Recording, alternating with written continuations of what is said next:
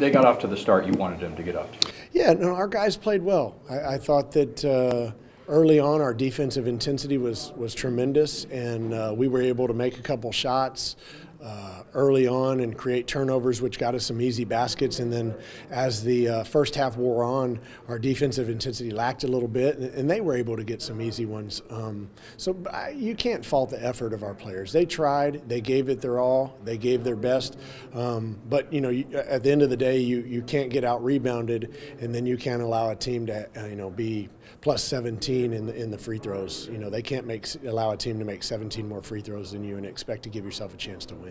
And how tough was that? Even just seeing, like you said in the presser, just seeing the guys, struggle with the free throws, something you'd had them work on all season long. Yeah, I mean, we're a good free throw shooting team, right? And we shot 46% from the free throw line tonight, and we're normally in the mid-70s.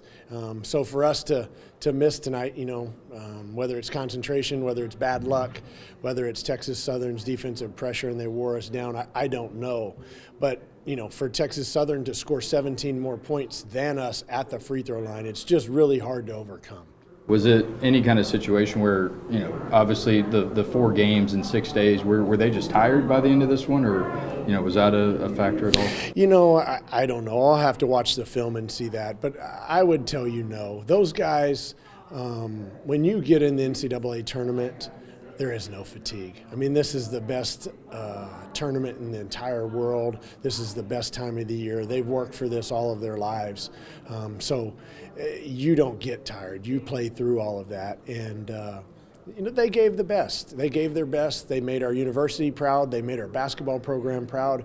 And I'm hoping that they made the city of Corpus Christi and the Coastal Bend region proud. These guys fought, they gave it their all, and at the end of the day, we came up a little short tonight. What did you tell them in the locker room after the game? I told them that I was sorry. I was sorry that it wasn't our night from the free throw line, because I know that 9 times out of 10 they're going to make those free throws. But then I told each and every one of them that I loved them, and I thanked them for everything that they've done for our program, especially those 4 seniors, and then we have a senior manager as well. Those guys have set a new standard and raised the bar for our university and for our basketball program, and that's not easy to do, especially in the first year. So these guys are to be commended. They gave their best, and at the end of the night, tonight we came up a little bit short, but I couldn't be more proud of them.